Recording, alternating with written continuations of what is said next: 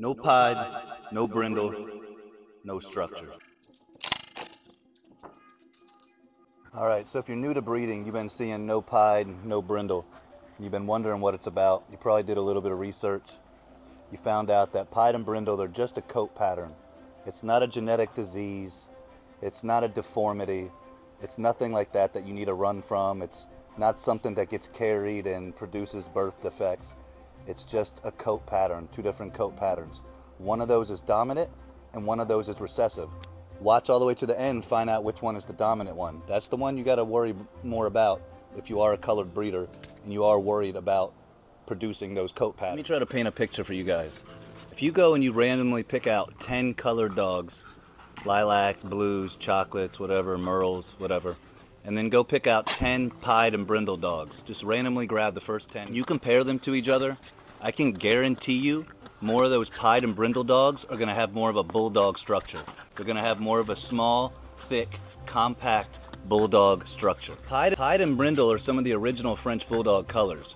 So it's going to be more true to that bulldog gene. It's going to be more true to that bulldog structure type. I'm not saying that all colored dogs aren't going to look good, that all colored dogs are skinny. No, you can get a good structured, a well-structured, thick, short, compact, structured colored dog.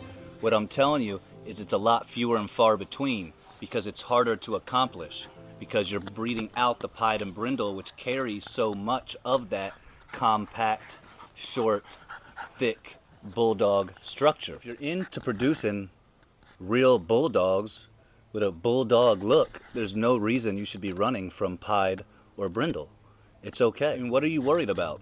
You're worried that no one's going to buy your dogs? Because pet people love pied and brindles. They have no problem buying pied and brindle dogs. It's a really good looking coat pattern.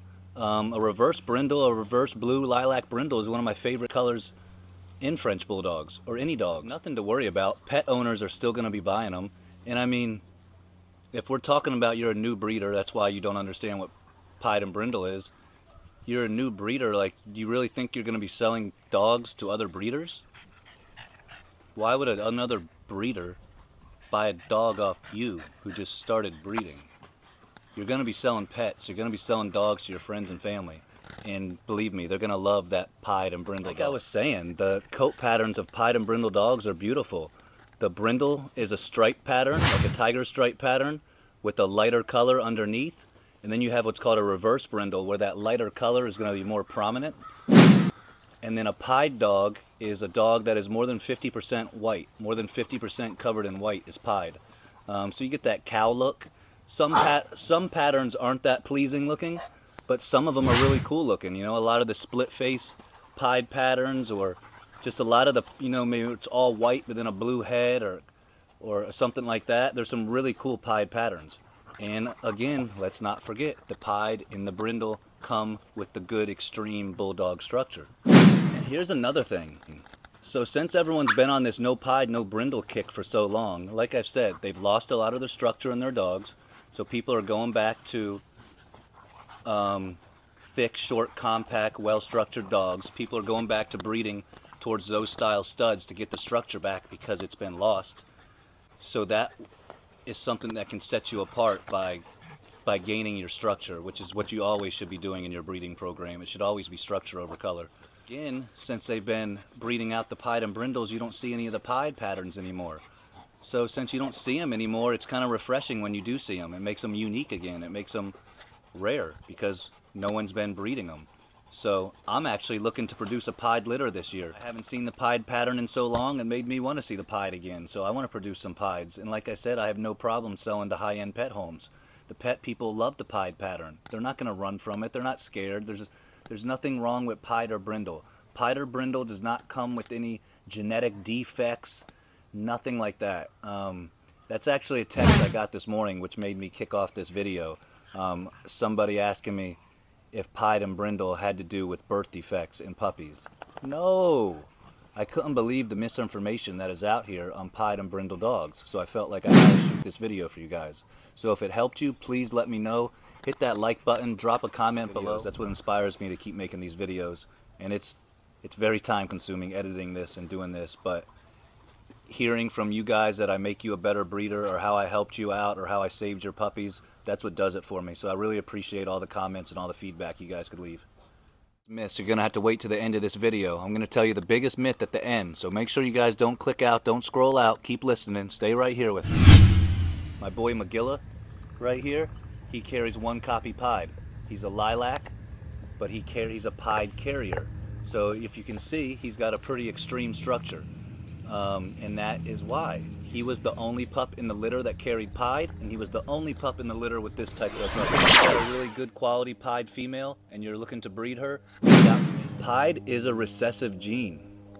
Pied is not a dominant gene. Pied is a recessive gene. So you can, if you have a non-pied, no brindle female, and you find a stud that you like, and that stud happens to carry pied, you're fine. If you're really trying to not produce pied pups, you're really scared about producing pied pups, you're fine. You can breed to that stud and you won't get any pied dogs. You will get some carriers, possibly. You might not get any carriers. Statistically, you'll get about half of your litter will be pied carriers. They won't be visual pieds. So if you really are trying to run from the pied coat pattern, don't X out a stud just because they carry pied. As long as your female doesn't carry, you're good. It is a recessive gene, meaning both parents, both dogs need to carry at least one copy of the pied to produce a visual pied. If you haven't already, make sure you're following me on all my socials. Big Bone Bulldogs on TikTok, my backup TikTok, The Bulldog Breeder. Big Bone Bulldogs on Instagram. My main IG is down right now, so my backup IG, Big Bone Bulldogs _DB. And of course, always bigbonebulldogs.com, or you can direct email me, bigbonebulldogs. I imported this beautiful blue Brindle Cane Corso you see over my shoulder right here. She's an Italian Mastiff. I imported her from Serbia. She's a Brindle. She's a beautiful blue Brindle. Like I said earlier, one of my favorite coat patterns. With the Brindle is it seems to be a little different in different breeds. In the Corsos and in the Bulldogs, English Bulldogs, you could breed to a brindle dog and a lot of times really not get any brindles. Where with the French Bulldogs, Brindle's a dominant gene in all dogs. But Brindle is a dominant gene. So, and in the French Bulldogs, it seems to be even more dominant. In the French Bulldogs, if you breed to a brindle dog, you probably are going to get a few brindle pups, regardless if you have a non-carrier or not. That's the difference between it being a dominant gene and not a recessive gene. So a dominant gene only needs one copy to be visual. So if you breed to a brindle, visual brindle, or a brindle carrier, you can get visual brindle pups. And with French Bulldogs, a lot of times you do. But again, not a big deal. The brindle pattern is absolutely beautiful. If there's any other questions you guys got with coat, color, DNA, please refer to some of my previous videos. I've already dropped a few videos on coat, color, and genes, DNA, reading DNA, how to read DNA. If there's anything I haven't answered already, feel free to leave it in the comments and let me know what you want to see next. The first thing I did, I already dropped a video showing you how I did this, all the work that went into doing this. There's a lot more to it than just laying out artificial turf, so go ahead and watch my Welcome to the Bulldog Farm video.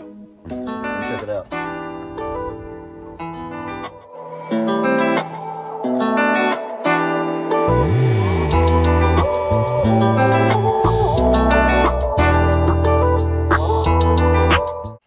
Just for my Bulldogs. My house is over here, their yard, their house. Let's go check it out.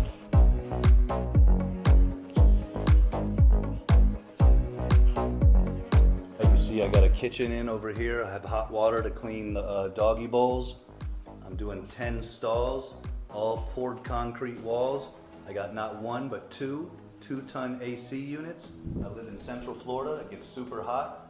Just in case one AC unit fails, another one will still run. That'll keep my dogs alive. I did spray insulation to hold the cool air in here as long as possible in case anything ever did go wrong. 3 inches of closed cell foam, sprayed to R20 factor.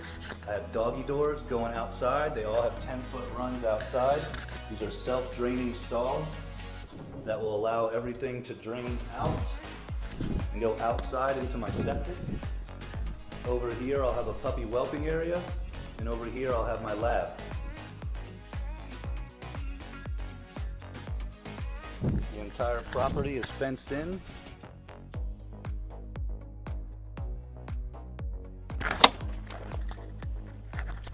Back here, like I said, 10-foot runs for all the dogs. They all have water access out here. I'm not sure what I'm going to do with all this yet. More rocks, pavers, concrete, not too sure yet. Like I said, I had a septic system put in, so that drain comes out. We did a homemade septic right here with a huge drain field. Hot water for the washer and dryer so I can wash all the puppy and dog linens and towels. You don't want to wash that crap inside your house, that's disgusting. I had all this concrete here poured all the way around here. Welcome to the Bulldog farm.